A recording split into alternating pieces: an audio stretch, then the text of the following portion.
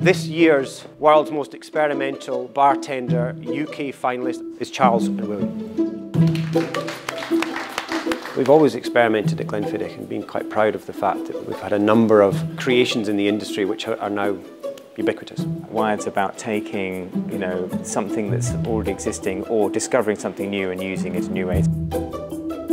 We're looking for bartenders that have had a lot of experience and created many wonderful, delicious drinks, but then doing something a bit different, stepping out of their comfort zone, working with a collaborator to come up with a different idea and look at whiskey in a completely different way.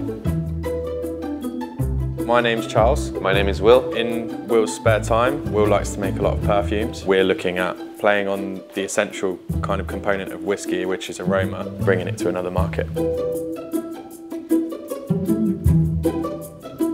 The importance of aroma in any liquid or food or anything is incredibly important. There are hundreds of aroma compounds that we can detect with our nose. So this is what led to the idea of creating perfume for whiskey. So we could spritz it at a table and allow them to smell the whiskey, and they're going to have like a little clue as to how it might be delivered in the glass. When we're looking at magazine articles, you could have a section in the magazine that allows you to smell the Glenfiddich expression.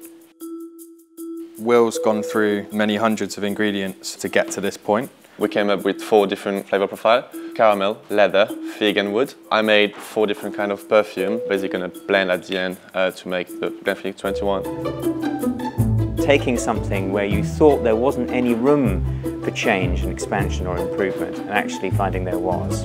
This is something that has tremendous potential to be expanded upon.